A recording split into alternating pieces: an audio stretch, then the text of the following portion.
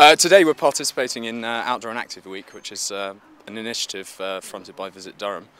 We decided to participate really because we're a fledgling company. We started in the new year really, mainly in outdoor education and training.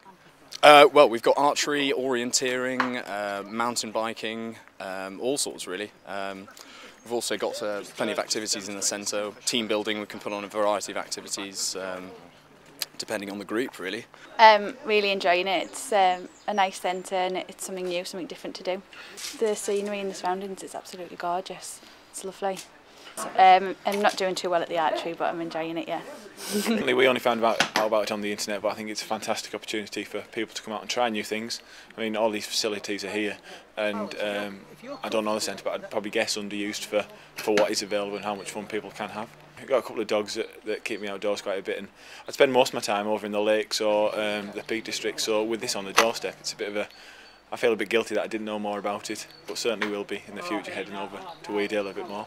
I think it's great. I think it's really good. I think it's bringing families together as well. I think that's more important more than anything else. I think if the family go out as a unit, it sort of promotes the young ones to kind of